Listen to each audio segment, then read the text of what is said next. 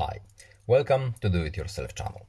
Today I will show you how to change tap duration on our Samsung Galaxy S22 Ultra. To change tapping duration, we have to go to the setting first.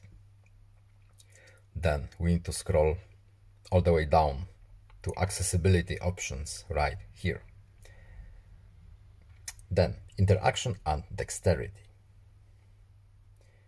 And here we have tap duration.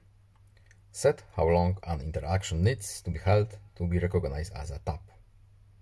So we can change it manually, and we can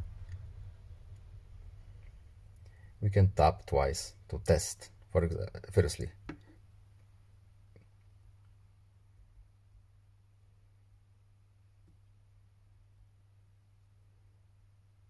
test complete, turn on, keep the tap duration, yes, keep it on.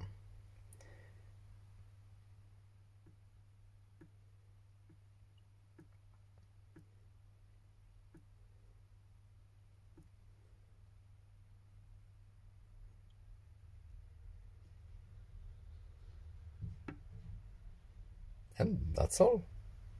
I hope this video was helpful to you. Please leave a like and subscribe. Have a nice day and see you in the next video. Goodbye.